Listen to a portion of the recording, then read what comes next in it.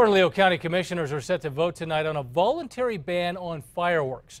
The recent Doghead fire sparked concerns since conditions are so dry. Commissioners say the resolution is to remind people about a ban implemented within the county 2 years ago that prohibits aerial fireworks.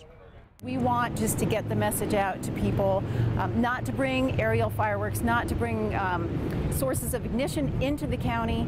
Ask them just to, voluntarily refrain from using those to help us protect the community, help us protect our firefighters and the people who live in those areas that really can be affected by forest fires. The resolution also urges people to attend public fireworks shows instead of buying their own.